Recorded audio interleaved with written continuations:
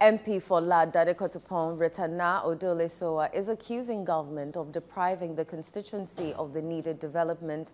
The MP says the pulling down of the La General Hospital and the Trade Fair Centre has left the constituency with nothing.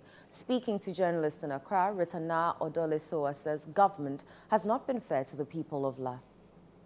Like he rightly said, when you come to the Dadekotopon, the La General Hospital, they just pulled it down and they promised to reconstruct it. Today, we are on the foundation level. You come to the trade fair, they pull down machinery of people and some La citizens. Where we get our daily bread, what we see now, they have shared it to individuals, and the people of La have not been told anything. We are here again, the hotels in La, Dadekotopon, government and SNIT have come together to sell off these hotels.